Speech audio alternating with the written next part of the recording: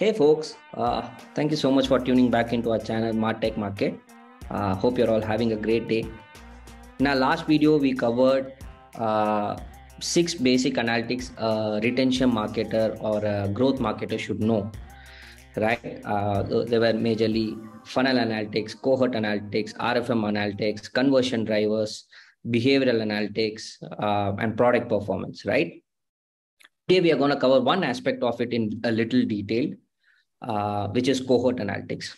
So before we get into why we do cohort analytics or how we do cohort analytics, let's understand what is a cohort, right?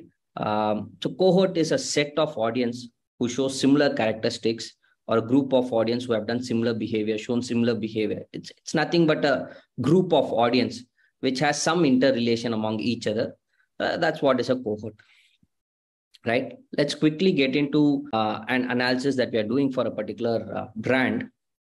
So today in this session, you would see us doing cohort of all those people. This particular cohort is nothing but all those users who have installed this particular brand's app in the last 1 month and has already uninstalled. Right. The behavior shown of this cohort is all of these audience have installed this app, and all of these audience have uninstalled the app, right? Now, this is the analysis that we are trying to do. What we have found out is, so this particular brand's retention rate is 55%, which means if 100 users install their app within 1 month, 45 users would have uninstalled and 55 would have got retained, right?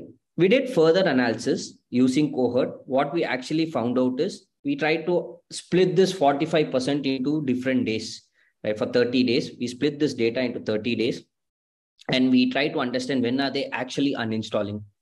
What we were able to see is, while the uninstall rate for month 1 is 45%, 40% uninstall by week 1 itself, which means if 100 users are installing, while we said 45 ends up uninstalling by month 1, 40 of those users are actually uninstalling by week 1 itself, which means 90% of the total uninstallers are uninstalling by week 1.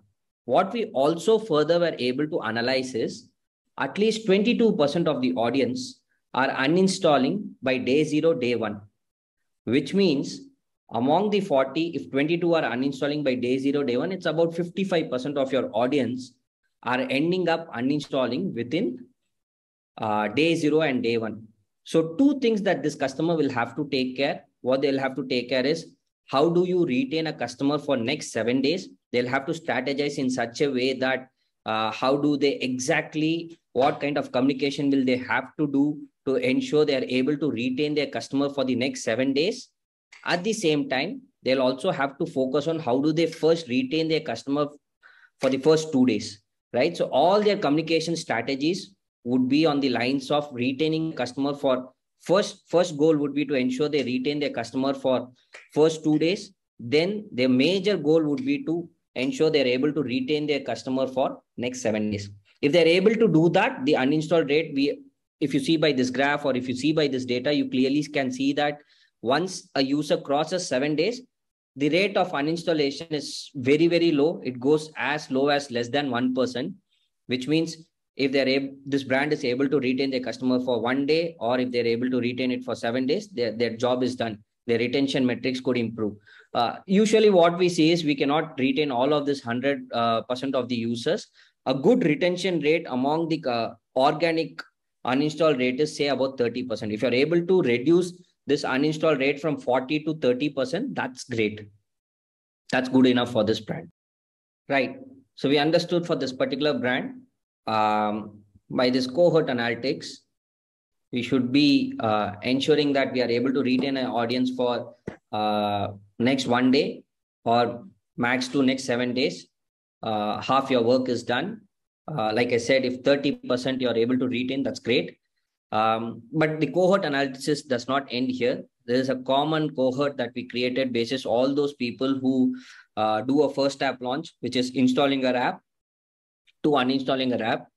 We would like to add further nitty-gritties to it, or further segment this to say, instead of all contacts or all audience, we would try to reduce it to say all those male audience in your business, all those female audience in your business.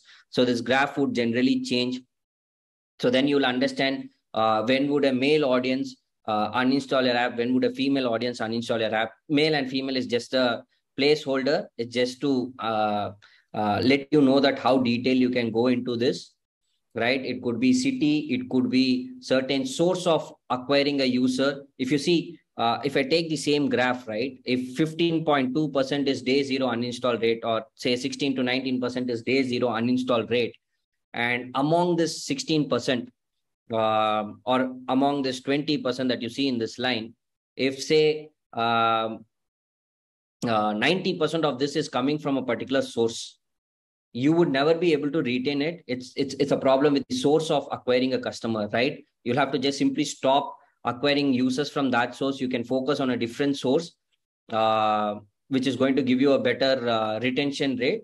Probably that's the analysis we'll do. So what we'll do is, instead of all contacts, we'll just put a filter of different sources here, sources of acquisition, FB, TikTok, or whatever it is, right? Affiliate marketing, Google, SEO, from wherever these users are coming in, what kind of communication they have seen. We create such segments and further analyze this to understand which set of audience retain in your business. That's going to help you with your acquisition strategy.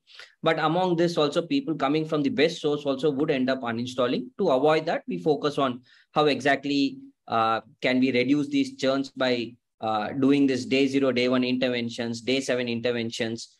These are few strategies that we would be focusing. Hope this was useful. Thank you for tuning back to our channel, Martech Market. Please subscribe so that you get more videos on your feed. Have a great day.